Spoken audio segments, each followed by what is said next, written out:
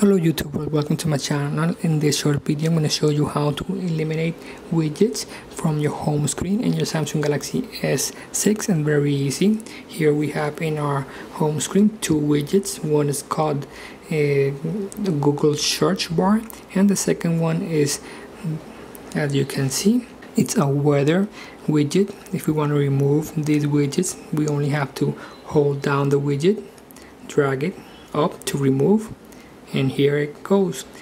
Hold down the widget, remove, and ciao.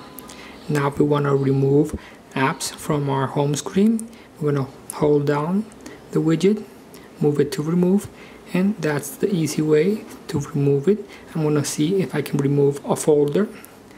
Let's hold it, take it to remove, and I have just removed a folder with some apps. If we want to put the apps again in our home screen, we must go to apps, find each app, hold it, and let it go in the home screen. That's very easy. That's all for this video.